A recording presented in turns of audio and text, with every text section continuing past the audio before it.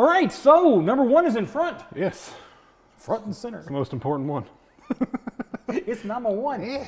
It should be back over here on a Ford. Mm-hmm. But then again, it's an 8. We've had so many people write in about this distributor and tell us to ditch it. People hate it. People love it. And I mean, I'm kind of like, it's already there. It's working. I'm not so sure I want to change it out. But part of me is also like, the only thing I don't like about these is the big cap. Yeah, it's horrible. You can't run a standard air cleaner. We're going to get into that when we get to that section of the detailing.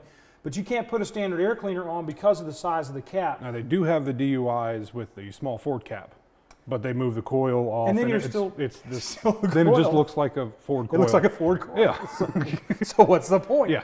What we're going to be talking about today, though, folks, we're going to be going into putting plug wires on this. And I know we have a set of MSDs that are already on here. Now, these are not custom cuts. And what we're dealing with today is talking about doing the Ford wiring loom system along with a set of custom cuts, or do you want to do Motorcraft wires and be done with it?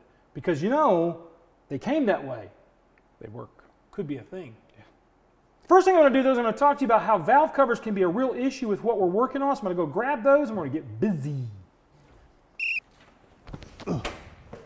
All right, now I'm going to talk to you a little bit about the problem you can run into when you're using the bolts that we got from National Parts Depot. And it's the silver one. This is an original factory valve cover bolt for small block 302. And you'll notice there is a distinct difference in depth. What I'm going to have to do is Cam's going to come in. He's going to bring me the valve cover. And I want to talk to you a little bit about what's going on with that. Now, these valve cover bolts, the longer ones, are actually for the later valve covers that Ford did. Even in the really cool Power by Ford valve covers. And by the way, why hasn't somebody done this valve cover? We got more Cobra valve covers in the world than anybody can ever put on a car. But if someone would reproduce the Power by Ford valve covers, I think these things would haul. Because I love these. I put these on almost every small block I do. They're the best looking valve cover Ford did. They only did them in, I think, 85 and 86. So I really prefer these. But the problem is, on the early versions of these valve covers, this is actually a drop. Whereas on the later ones, they raised it up, which pulls the bolt up into a correct position for these bolts. These are actually set up for the shorts. But Ford made the ones with the stands on them to go in this location with the shorter thread size. And good luck finding a set of those. So that's going to be your problem. Now we're going to show you how to get around that using these. It's not going to be pretty, but we're going to show you anyway. All right, so we have a mess here, and we are moving, so there's all this stuff behind me. But what I want to talk to you about is you can take and modify these bolts in order to work with the thinner valve covers, but what you're going to have to do is to cut this end off. So what I'm doing is I'm just putting them in my bench vise here. That sucker nice and tight. I'm using my hacksaw to cut the tips off. Now after I get the tips cut off, I'm going to take them over to my grinder, and I'm going to grind down the edges just a little bit, because there's always a little bit of a tab when you hacksaw these like there is right here.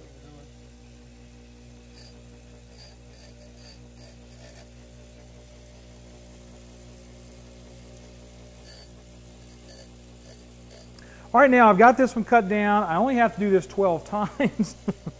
And then take it over to the grinder and grind them down. It's really just that simple. Luckily, there's enough depth in the head for this to work. And it should be better if we were using like the aluminum valve covers like I was showing you a little earlier. But right now, Cam's going to be talking to you a little bit about some other stuff while I go grind these down. All right, while Jeff is dying a death by 1,000 cuts, I'm going to go ahead and pull the spark plug wires off. Now, on a small block Ford, as many of you probably know, the left bank when you're standing at the front of the car is cylinders 1 through 4, and then the right bank is 5 through 8. On a small block Chevy, the right front cylinder is cylinder 1, and then it flops to the other bank, cylinder 2, cylinder 3, cylinder 4, and down the line.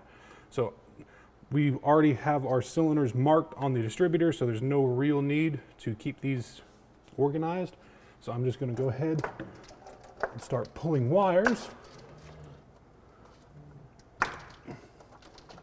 Right, that one goes there, that one, and this one. And when you have your fancy dandy spark plug wire boots made out of zip ties, you can pull them all at one time. So I'm going to go ahead and get the other bank done, which is way, way harder because of all the stuff that's on this engine.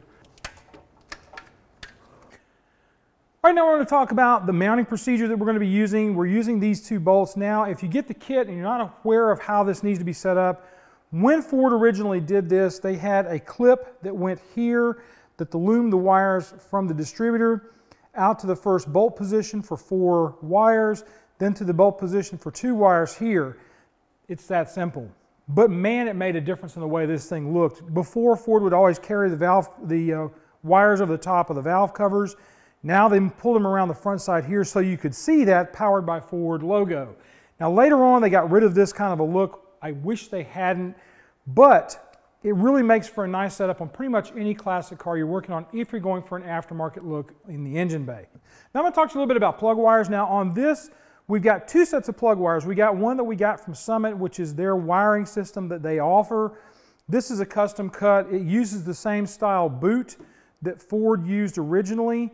In fact, this looks more like an original boot than the Motorcraft wire ends do now. This and this is more like the original. This is more like an aftermarket look. But you can, if you're running a small block Ford, go with a stock wire from Motorcraft. They still offer them. I'm not sure what the length on these is going to be, but if you're working with a pre-1982 and you're setting this kind of a deal up, you may have to play around with your wire positions in order to get everything to lay out really nice. But this is an option that's about 35 to 50 bucks at the auto parts store. This is something you're going to order in from Summit, and this runs right around $80 some odd with shipping to us here in the Aiken, Augusta area. So what we're going to do now is Cam is going to show you how to set up the custom cuts. We'll be returning these to the auto parts store because we couldn't use them. It's nice whenever you can just kind of borrow things. We paid for it, but we'll get our money back. I probably shouldn't have said that on screen. All right, so we are here at the bench vise. You can do this in car, but this set of spark plug wires came with this little tool that is used to cut them, which is very handy. You can do this with just a razor blade and by hand, but you risk nicking your conductor. Now this needs to be stripped 5/8 of an inch, so I'm going to go ahead and cut this flush with the end. I'm going to start this cut with an X-Acto knife, just so I know exactly where it needs to be.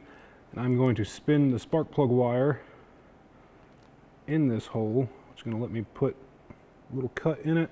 I'm going to pull this back out and use a pair of dikes just to get it to the correct gross length. Now I'm going to stick this back in, and I set that tape line to right where I want the end of my boot to be. So we're going to be right about there.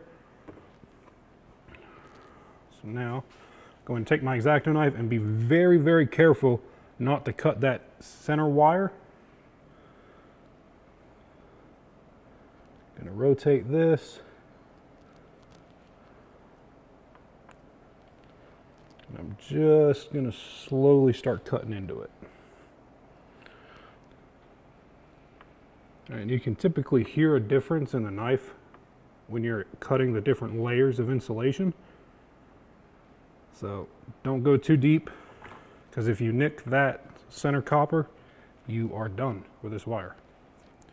All right, so once you have stripped it correctly, you will end up with something like that. And now what you do is you take it and you put your boot on. As you can see, this is very hard to push.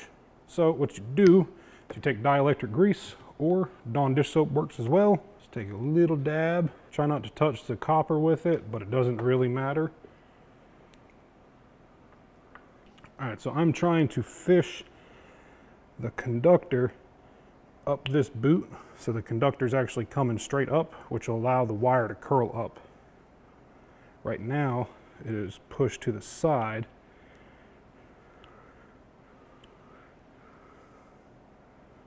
It is not wanting to cooperate. So I'm going to pull this back a little bit.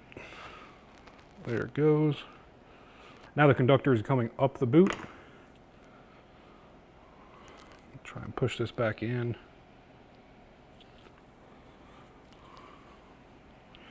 Because I'm sweating, it's very fun to push this when it's covered in Dawn. And by the way, it really doesn't matter if the Dawn is going to be the same thing as the dielectric grease. This is the worst part of self-cuts. Yes. So having to do this. Such a nice man. I'm leaving.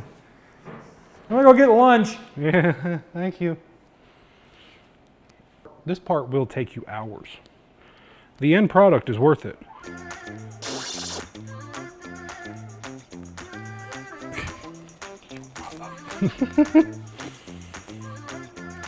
You never know that a piece of wire can be so infuriating.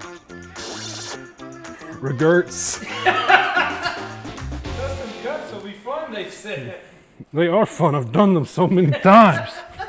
I always forget how this part is. All right, we're good now. Good way to go, team.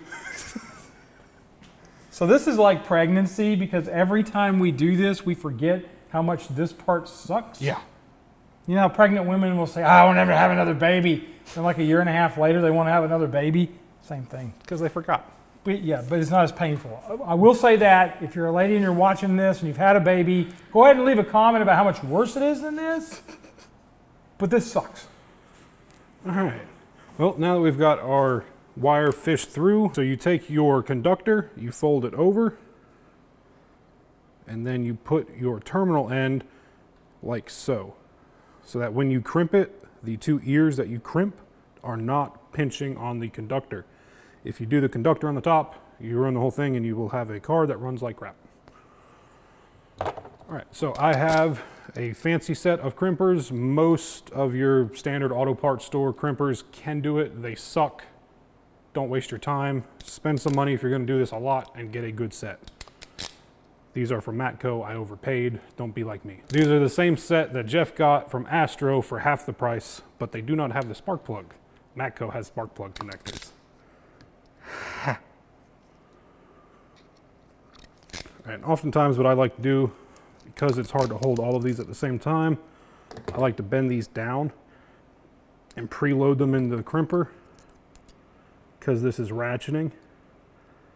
So you just have to start it like that, get one click in, fold your conductor into it, and then crimp it until it goes no more. And what you are left with is a good spark plug wire. You should not see any rips on the insulation around the crimp. If you do, it'll probably run, but it'll eventually get water, or you might start having issues in there. All right, so next up is just pull this back out. You want to rotate the wire to make sure that this is facing down, as that will go onto the cap.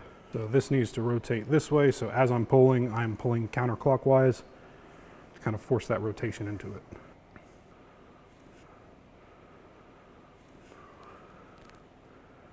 All right, and we are good to go. Only 8 more. Yay. There you go. Job well done.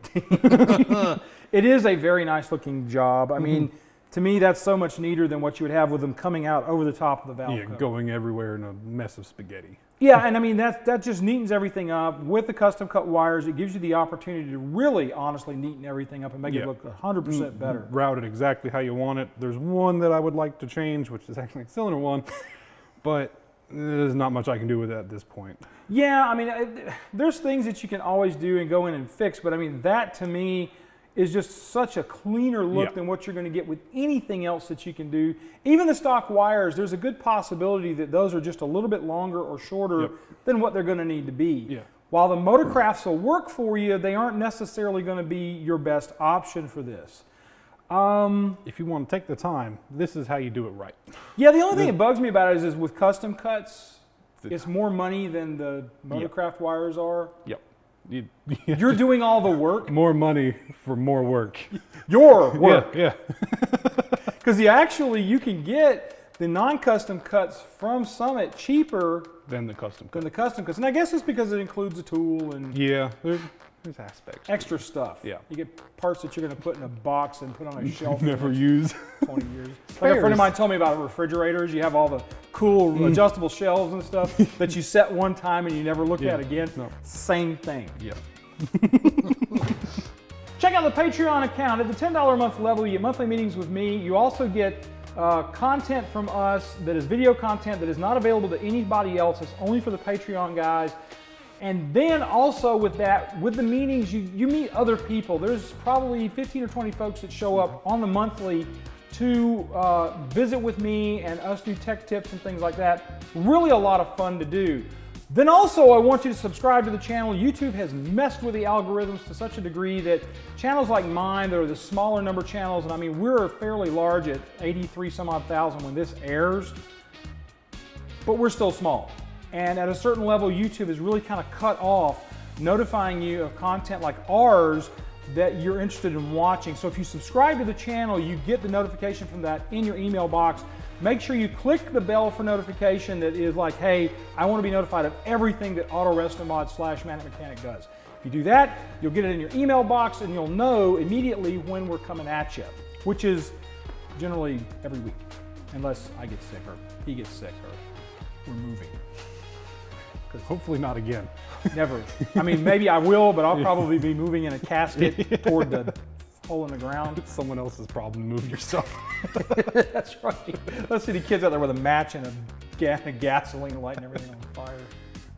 Oh, that's depressing, but it is actually kind of funny. So anyway, that's it for this week, folks. Be kind to each other, love on each other, treat each other nice, and we'll see you next time on Autorestomod. I actually would rather be cremated. Cremated with your stuff, Egyptian style. Hey, wait a minute. That's an idea. Yeah. I could have you set the place on fire, put the body inside. You'd probably get arrested. Who's going to claim the insurance?